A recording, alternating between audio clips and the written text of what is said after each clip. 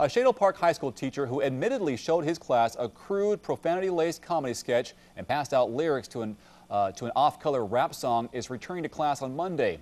Brad Reed, who's been at Shadle since 2006, will return to teaching, but not without facing disciplinary measures. KXLY4's Showman live tonight on the Sky Deck. And Sally, what's his punishment?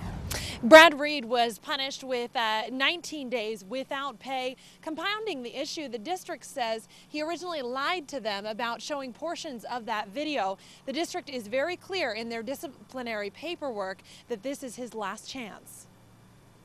There's a reason education sucks. In the 3.5-minute sketch, the district says Mr. Reed showed his class earlier this school year. Comedian George Carlin says the F word 7 times. These rich who don't give a about them.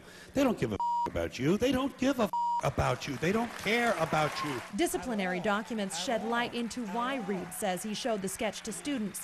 The district tells Reed, "You stated that you were trying to make it interesting and engage their reality. You stated that you weren't trying to attack the government or education. You were trying to get the students to think critically." According to those same documents, Mr. Reed also passed out the lyrics to a song that contains profanity titled Commencement Day.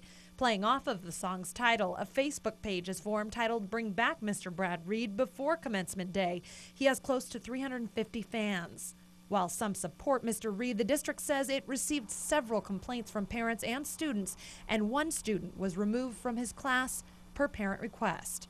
While the district says the misconduct is reason enough to fire Reed, it decided against termination because, among other things, Reed agreed to publicly acknowledge his misconduct, apologize to parents who are concerned, and submit daily lesson plans to the principal. The district also says Reed demonstrated, quote, extreme and genuine remorse and stated he learned his lesson. Now, this isn't the first time Reed has been in trouble with the district. In 2006, he received another disciplinary letter for misconduct, and last year he was accused of using his work email for a political campaign. I did talk to Reed over the phone earlier this afternoon. He says he regrets the disruption this has caused the school, and he looks forward to returning to his class. Live on the Sky Deck tonight, Sally Showman, KXLY4 HD News.